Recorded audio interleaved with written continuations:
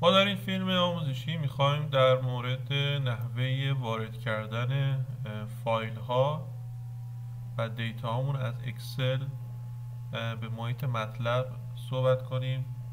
این فیلم آموزشی توسط گروه ایران متلب تهیه شده که شما میتونید از سایت ایران متلب این فیلم آموزشی رو دانلود کنید. خب برای شما ما یک مثال، یک فایل اکسل به عنوان مثال قرار دادیم. فرض کنید شما چنین فایل اکسلی رو دارید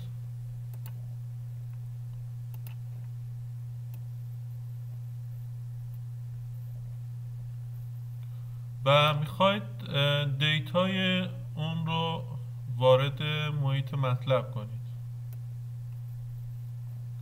ما برای شما سه نوع روش، مثلا یک فایل اکسل دیگه مثلا یک سیگنال EMG هست که به این صورت 9665 تا مقدار داره، یا یک سیگنال دیگه مارکرش که این فایل هم حاوی خانه‌های حرفیه، هم حاوی خانه‌های عددی. حالا ما ببینیم چگونه اینا بایستی وارد محیط مطلب کنیم.